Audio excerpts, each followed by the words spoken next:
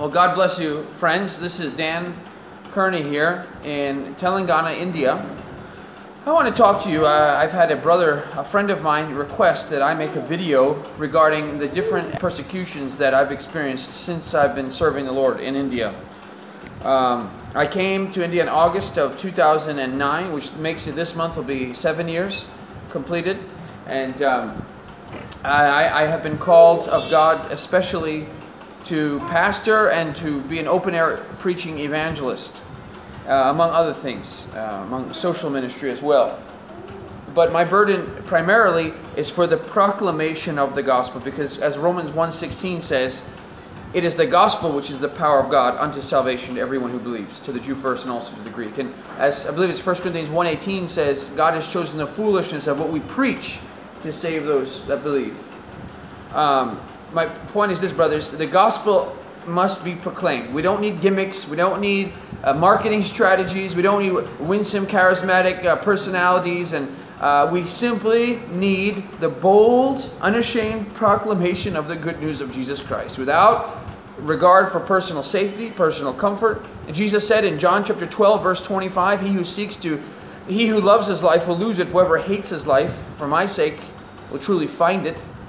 Jesus also said in Luke chapter 12, verses 26 and 27, if anyone comes to me and does not hate his father, his mother, his son, his daughter, his wife, and his own life also, he cannot be my disciple. Jesus was not a self-help guru. Jesus was a self-hate guru. He literally said that. Again, John 12:25, Luke 12:26, you can search and see for yourself. Don't take my word for it. Be at Acts 17:11 Berean. Search the scriptures.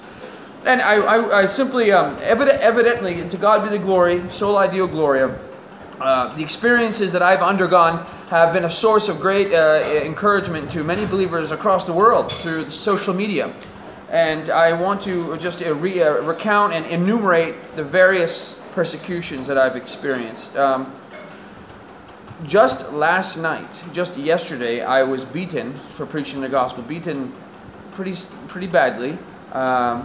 Praise God, there were no concussions or broken bones or no bloodshed last night, but I was repeatedly punched and kicked and slapped and almost strangled with my amplifier neck strap, simply for preaching the gospel, simply for going in the center and declaring with a loud voice and a small amplifier and distributing about 70 New Testaments in Hindi, English, and Telugu, simply for going out and preaching the gospel boldly.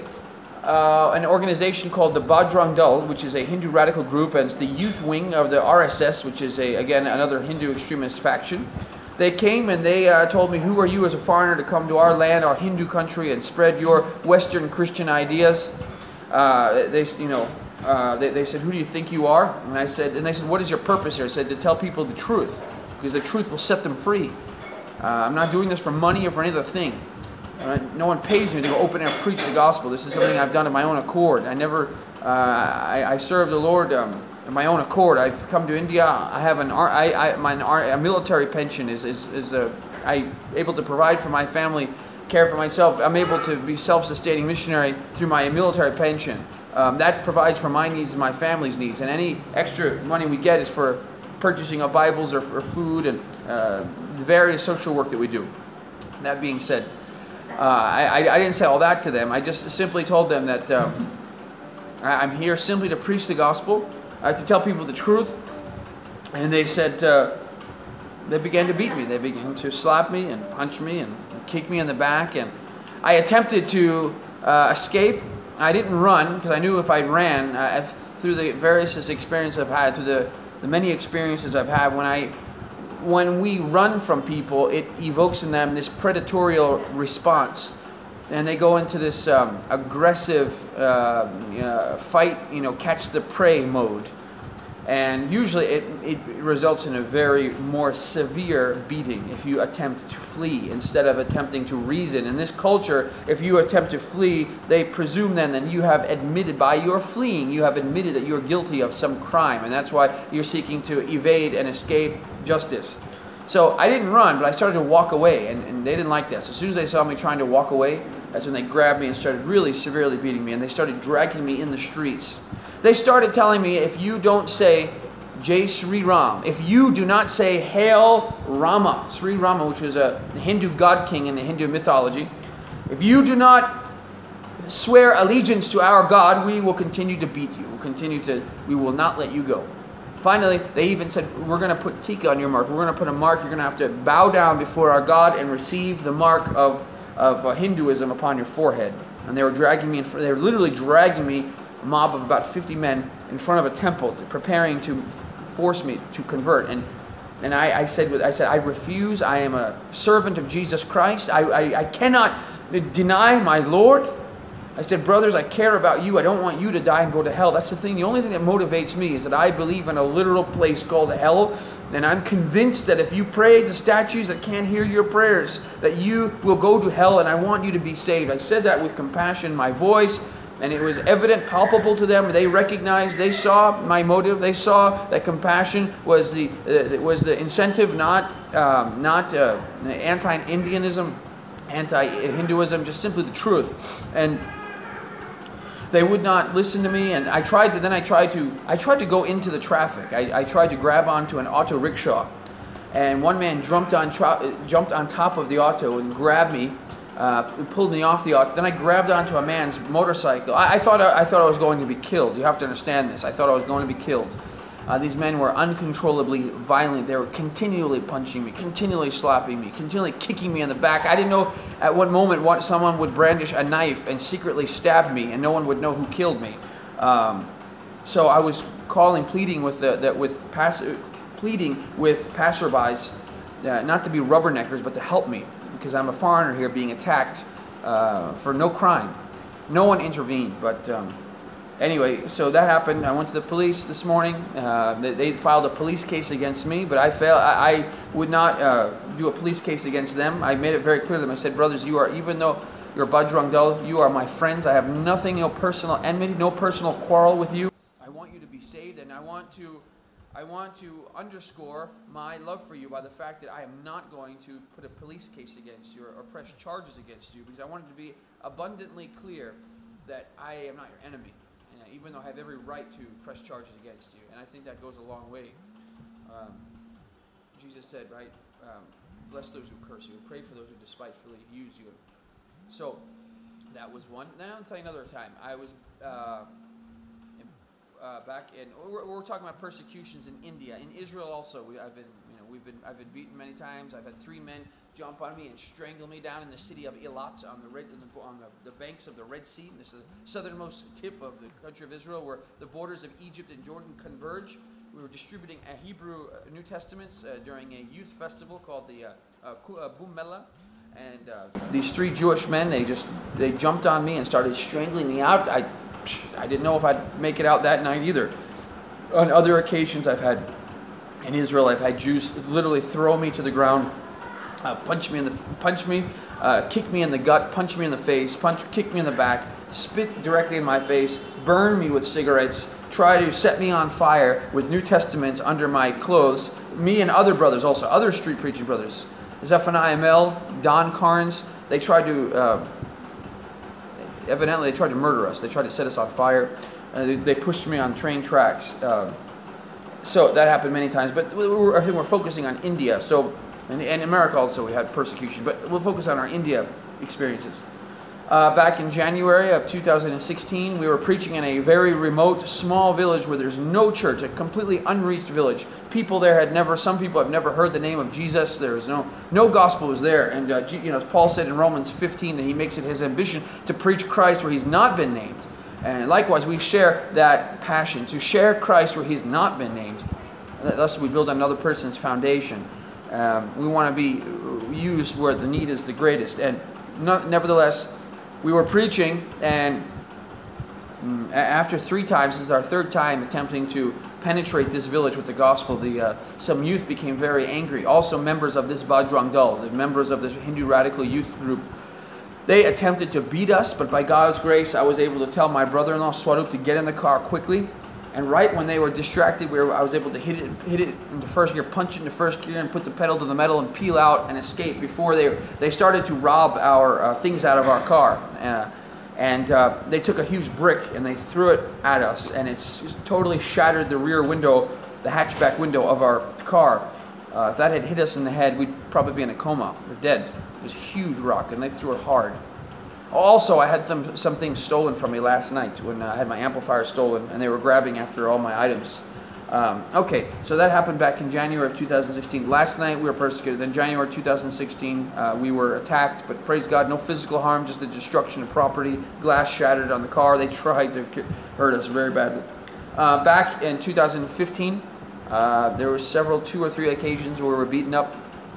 We were preaching in the city of Tenali in Andhra Pradesh, preaching to the coolie workers early in the morning, about easily 200, 300 day laborers waiting to be hired, waiting for work, unskilled or semi-skilled workers just standing around with nothing to do, just like the parable in Matthew chapter 20 where Jesus says the kingdom of heaven can be like a man, a master of a house going out into the, a master of a vineyard going out into the market to hire laborers to work in his vineyard. And and saying them, why do you stand here idle all day, to those who were waiting all day in the market? And he employed them, and he said, go work in my vineyard. And so likewise, we've employed that strategy based on the Bible. The Bible gives us the best wisdom, the best wisdom regarding tactics, evangelistic strategies. And so we go early in the morning many times, and we preach to coolie workers and day laborers, and they. As we were preaching to hundreds of people just standing there, we were not far from a temple. There's temples on every corner in India. It's not possible to not preach near a temple. But as we were preaching, it's rolling, yeah, it's working. As we were preaching, one angry RSS man came and said, "Get off the car." I was standing on top of my car. I installed a luggage rack on top of our little coupe to facilitate the proclamation of the gospel, being within earshot of the most, to give us a maximal the hearing, maximal audience. And it breaks my heart to see the people groping in darkness, wandering in hopelessness in India, knowing that we have the cure, we have the panacea, we have the gospel, and we must proclaim it. I want as many people to hear Christ's gospel as possible. This is why the Lord has compelled me to go to these extreme measures that some might consider a fringe, a lunatic fringe, or insane. A wise man once said, "Go out on a limb, for that's where the fruit is." I think that's a very wise statement. Go out on a limb, that's where the fruit is. And nonetheless, we began preaching, and the RSS came. This man was very angry, so I got down off the car, and he said, "Who do you think you are?" And he called his friends, and I said, I have every right to speak here. I must obey God rather than men. And they began to beat me. They began to punch me repeatedly in the face. At that point, I took off my sandals and I fled because they were attempting to apprehend me. My brother-in-law, he was safe. He was able to get in the car. They're not concerned with him. They hate me because I'm the foreigner. And so I left my sandals behind, and I booked it. I ran like I used to run in the army as fast as I could. And they chased me on motorcycles. Eventually, because they're on motorcycles, they grabbed me and they threw me into an auto rickshaw. Those 3-wheel tuk-tuks, autos. They threw me in the auto. But by God's grace, I was able to, how shall we say this? I was able to lead them to believe that I was cooperative, that I would not resist. And so, right when their guard was down, they weren't paying attention, I jumped out of the auto. I jumped out of the moving vehicle and I bolted. I sprinted. They chased me down on the motorcycle. They gave me another round of blows, another round of punches and kicks, but I was able to run through a narrow passageway that they could not fit with their motorcycles. Then I made a right turn after that alleyway, and Swarup was there with the car. They attempted to steal the car also, but Swarup was able to hold on to the keys before they could steal our car. So I was able to run, and I was able to jump into the car. And I jumped into the car. Swarup was, our adrenaline was pumping. Our heart rates were through the roof. They rammed into our car with the motorcycle. With one of the guys on their motorcycle rammed and damaged our car, smashed into it. We had a high-speed chase, but by God's grace, they had low-powered motorcycles that were not able to catch up with our quick little coupe. And that happened in 2015. Another instance of persecution in 2015. Besides Israel being, Israel was attacked, thrown on the ground by that one man. This year in Israel kicked, like I said, it was kicked, burned. Last year was thrown to the ground by an angry Jew. They burned my New Testaments, the Hebrew New Testaments, but we're limiting limiting these anecdotes, these vignettes, to our India experience. So 2015, that Tenali, that time, I'm trying to think here. Then what else? Israel. Okay, let me go back now. 2014. In 2014, we was in July, I believe. We were. Oh no, I'm sorry. It was in September. September of 2014. We were giving out giving homeless men food parcels and packages of biryani rice, of good, nice quality rice. About 25 homeless men sleeping under the bridge or on the bridge in downtown Guntur, and.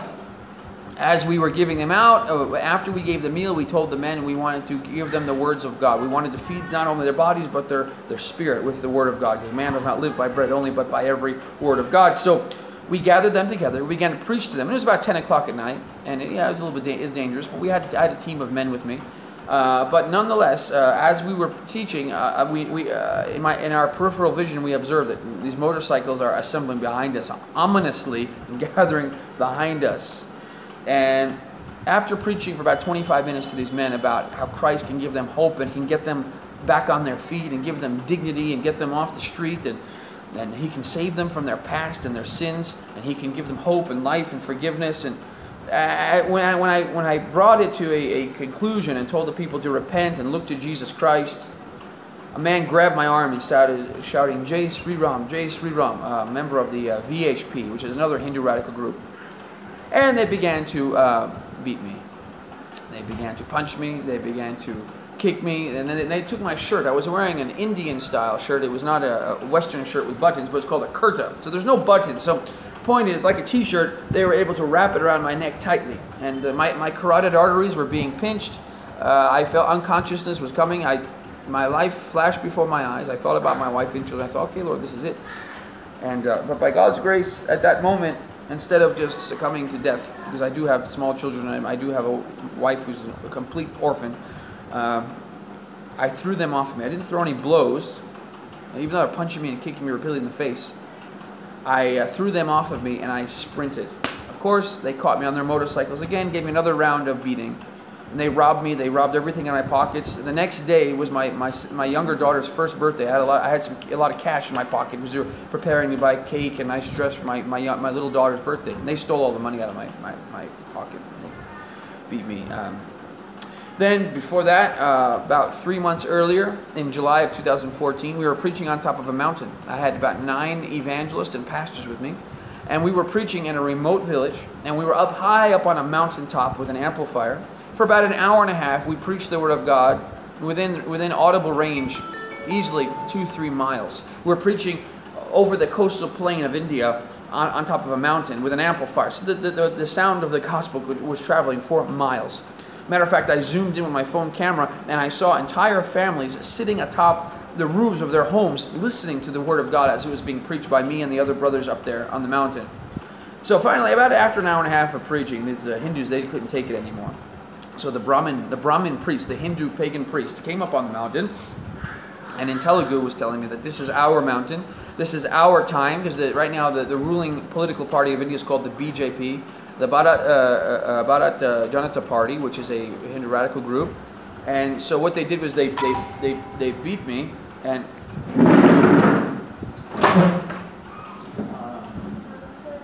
ready? No problem. What? Singing and music competition, eh?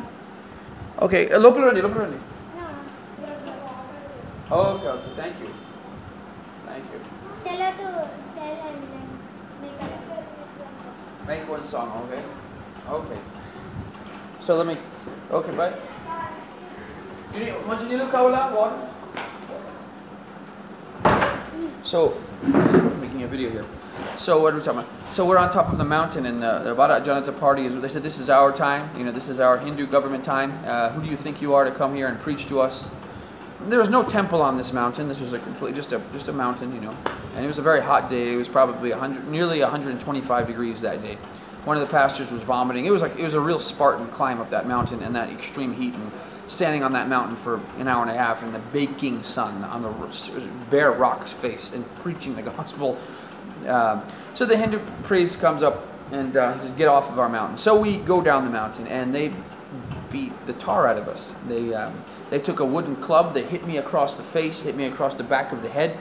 They punched me repeatedly, kicked me repeatedly. They then they take a water hose and they wrap it around my neck, and they're dragging me on the road, and they're getting ready to, from all I can tell, they're getting ready to kill me. So at first I'm frightened, you know. I don't want to die. I don't want, no man wants to die, you know, when he's 30 years old and newly, you know, married for a few years as small kids. I mean, so my carnal mind, my you know, self-preservation kicked in, and I was afraid. But then I had to resolve, as they were dragging me with this water hose around my neck. In my mind, I'd say, Lord, you say in your word, whoever seeks to save his life will lose it. Whoever seeks to preserve his life will lose it. Whoever loses his life for my sake and for the gospel shall truly find it. So I said, Lord, I prayed, Lord, into your hands I commit my spirit. And I hung out my hands like this. Lord, into your hands I commit my spirit. I hung my head down. Lord, I'm ready to take a death blow for your kingdom. I'm ready to be strangled out. I'm ready to be whatever they're going to do to me. Thrash me severely, break my bones, or kill me. I'm ready for it. The Lord granted me that grace. But by God's grace, one of the Telugu brothers with me was able to placate the lynch mob, and by saying that if you kill an American in Indian soil, it's going to result in adverse diplomatic consequences, you know, adverse repercussions for diplomacy. And so many Indians are getting jobs in the U.S. and migrating to the U.S. and working in the U.S. and studying in the U.S. So by God's grace, we were able to escape. And and then before that, in 2014, and then in 2013, one time there was a Hindu procession was going by, a huge parade to a massive idol. I was alone at this time, and this idol was to Sai Baba, Shirdi Sai Baba, which was a 19th century miracle worker that has been deified now in this time. And they were beating drums and beating these wooden sticks together, just a huge procession. And many times when I see these idolatrous parades, many times I will stop my vehicle and begin to preach against the idol. I don't do that so much anymore because I do recognize it is a quick path to suicide. It's a quick path. If I want martyrdom, if I was a single man without a wife and children, I will yield to that spiritual impulse, to that impulse to just preach against the idol. Matter of fact, that's how Timothy died. If you study church history, you'll know this in Fox's Book of Martyrs, that Timothy, whose name means one who honors God. And Paul, who seemed to imply in his epistles that Timothy was a timid man, somewhat fearful, because Paul is constantly exhorting Timothy, like in 2 Timothy 1:8-9, where he says, "Therefore do not be ashamed of the testimony of our Lord, nor of me as prisoner, but share in suffering for the gospel by the power of God, who has saved us and called us with a holy calling, not according to our works, but according to his own purpose and grace, which he hath..." And then 2 Timothy 2:3, where he says, "Endure hardness as a good soldier of Jesus Christ." So Paul's repeated exhortations to Timothy to not be afraid of suffering and not be ashamed make many commentators to believe, scholars believe, that Timothy might have been suffered with trepidity and inhibition, fear, anxiety regarding the gospel. But ultimately, you know how Timothy died. Timothy died preaching the gospel to an idolatrous procession, a parade of Greeks who were hailing their deity. And Timothy began to inveigh and preach against that deity and began to preach the true God. And he was beaten to death and speared to death, and beaten and speared to death as a result. And so Timothy received that crown. And then, so as I was preaching into this idol, I parked my motorcycle, as the moped. I balanced on top of the moped, and I began to preach in Telugu that this is sin, and that this idol cannot hear your prayers. Believe on the Lord Jesus Christ. He can save you from your sins. He can give you peace with your Creator. Do not pray to these gods of stone and wood who cannot hear your prayers. So they pulled me off the moped, and I landed on my knees, which to this day I have serious knee problems between my Army service as an enlisted combat medic, and then between these many of these beatings, my knees are bad now. I can't run without extreme pain. I landed right on my knees. They picked me up and they began to wail me in the face. I mean, my face was all bloodied. The Brahmin priests came, the Hindu priests. They threw me on the ground. They began to kick me in the face, step on my neck. Huge mob. I mean, about 3 people were beating me, but there was a huge mob that was cheering them on. And they threw my moped on the ground, kicked my moped. And by God's grace, 2 men, they might have been angels, I don't know, angels or men, they said, they pulled me up and they pulled my bike up and said, "Go, get out of here quickly." 2 kind men. And I thought I was done for. I cried, I said, "I have wife and children, please." I cried out, but they would not show mercy. But by God's grace, I was able to escape through the help of those men who were able to act as a shield to me and enable me to escape. Then before that, that was in 2014. Then we had the other episode. I was beaten unconscious back in 2013 with an iron rod. These men came behind me in an SUV. I was cycling. I used a cycle for the first 3 years in India I lived. I never asked for any money, and I still don't ask for money. We simply do our ministry, and I exhort people to follow our example. So, we lived a very simple life. I paid $12 a month for rent. Lived in the slum. We had no Western facilities, no air conditioner, no refrigerator, no stove, no Western bathroom, no motor vehicle, no washing machine, nothing, no TV, nothing. We lived complete ascetic, simple lives, as it were. We cooked with sticks for 2.5 years. We had no stove. My wife comes from a small village. She's completely accustomed to this more rugged lifestyle. And I said, if all these Indian pastors here can use little bicycles and travel 20, 30 miles a day to share the gospel, I can do the same thing. So I was cheerful to embrace this lifestyle. Besides, Army basic training helped prepare me for these rough experiences. We got typhoid fever, became very sick. Okay, that's another story. But the point is, I was cycling. These men came on me and rammed me, and I think they might have been members of the RSS or VHP. I'm not sure who they were. They got out of their vehicle and they beat me with a metal rod. I think it was like a tire iron. They hit me across the head with a tire. I've got a scar on my head still to this day from that. And I woke up vomiting blood. I was covered in like blood all over me, bruises all over my body. They abused my body while I was unconscious for 30 minutes on the side of the road midday, and 110 degrees while I was cycling. I was lying on the road unconscious and covered in bruises. Well, they abused my unconscious body, and finally, a police officer was able to resuscitate me, bring me back to consciousness. Praise God that they left me for dead. Praise God, the police came to my aid and resuscitated me. So that happened in 2013. Now that was not as a direct consequence of open air preaching. I don't know why they beat me. I mean, I was angry after they rammed me with their vehicle while I was cycling. I did express anger. Because it was very clear they had deliberately rammed me. They deliberately knocked me down with their SUV. And I got off my cycle and just put my fist on their glass. What do you think you're doing? Ramming me down. And so I did. I must, to be for the sake of 100% honest, transparency, honesty. My anger, of course, helped to provoke them. But they started it. I mean, they literally rammed my cycle with their SUV, and then they beat me unconscious and left me for dead, which I won't necessarily count that as persecution, because I'm not 100% sure who they were and what motivated them. And my anger, of course, helped to provoke them, which I don't do that. I won't respond. That was nearly 6 years ago. I was a little more immature at that time. And then other experiences, other persecutions, other times we were beaten, or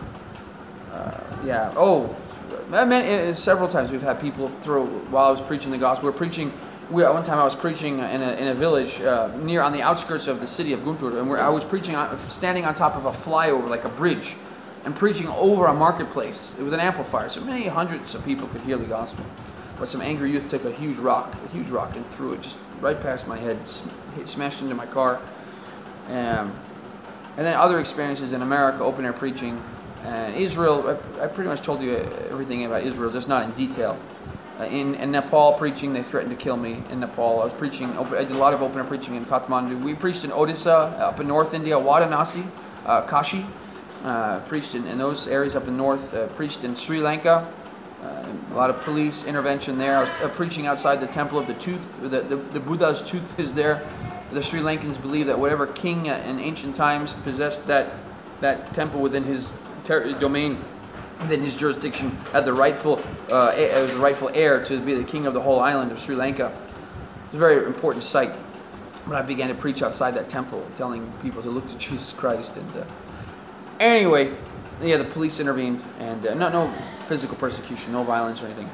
So, I was also nearly beaten up in Jericho. I was preaching the gospel. I stood atop the park bench in Jericho, the biblical city of Jericho, which is in Palestinian territory, now the West Bank, controlled by Arabs, Muslims, and they nearly beat me, but I was able to run away.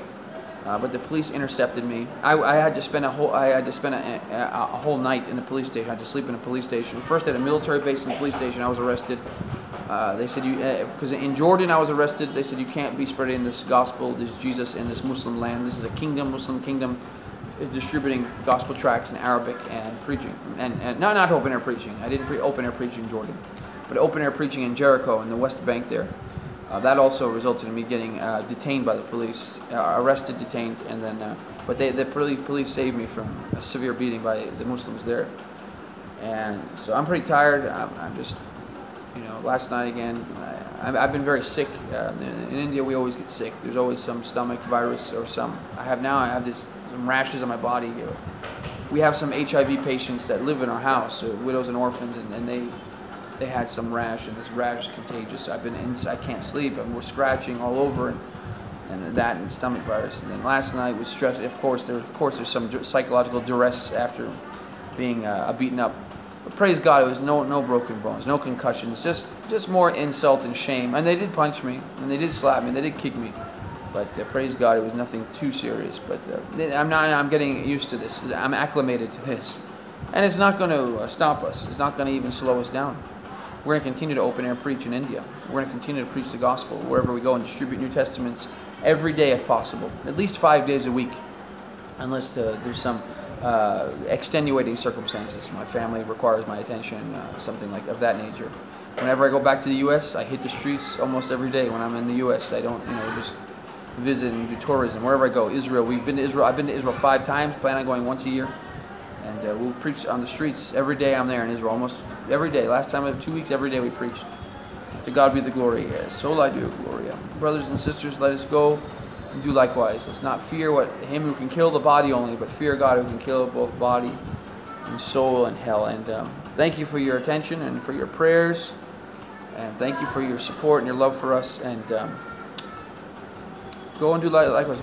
Pray that God would continue to give us courage and we'd not back down. Pray that souls would be saved, that churches would be planted, that pastors would be trained, and books would be continually translated. We'd be able to help the poor. We're able to build this orphanage that we want to build the orphanage, the Bible Institute, and the vision that God has given me, which, really my vision is to die preaching the gospel in some unreached place, some unreached village or anywhere, and then just to die preaching the gospel. I mean, that's the vision God's given. That's what I want to happen. But of course, I'm not suicidal. I don't try to be a martyr.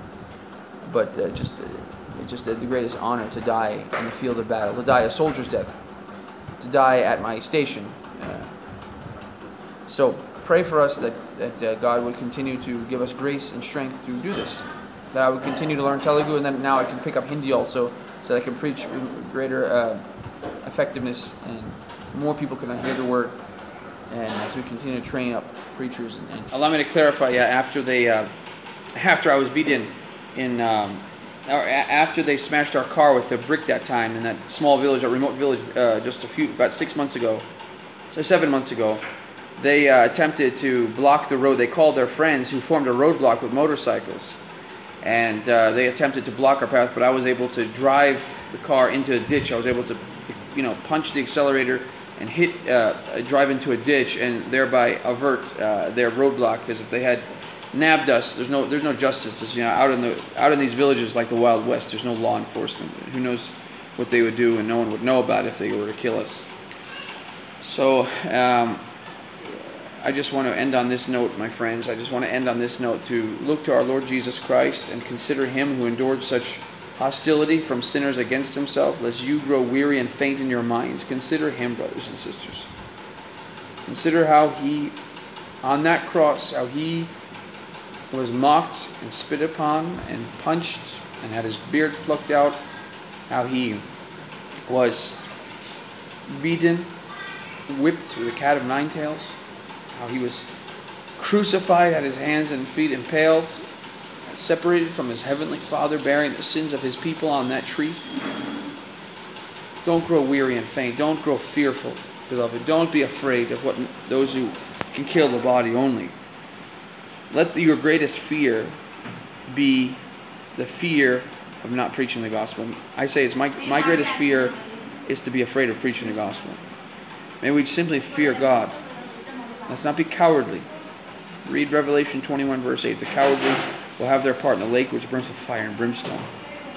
Perfect love casts out fear. 1 John 4:18. Matthew 10 verses 36, 38, I believe 41. Fear not, fear not, fear not, Jesus said to his 12 apostles before he sent them out. Don't be afraid, Jesus says to us repeatedly. Don't be afraid. 2 Timothy 1:8. God has not given us a spirit of fear, but of power and of love and discipline and self-control. Therefore, do not be ashamed of the testimony of our Lord, nor of me as prisoner, but share in suffering for the gospel by the power of God, who saved us and called us the holy calling, not according to our works, but according to His own purpose and grace, which He established in Christ before the world began. Brothers and sisters, let's be strong in the Lord. Let's not be afraid. Let's look to our Lord Jesus Christ. Consider Him, looking to Jesus, the author and finisher of our faith, who, for the joy that was set before Him, endured the cross, despising the shame, and is set down at the right hand of the Majesty on high. Let us bear our reproach with Him outside the camp, as He bore His reproach for our sins outside the walls. Go with Him outside, brothers and sisters. Let's not be afraid. Let's be strong in the Lord and the power of His might. To be filled with the Holy Spirit, and with joy, with courage, with wisdom, with faith, with grace, and with power. Thank you, my friends. Look to Jesus. Give Him glory. Serve Him.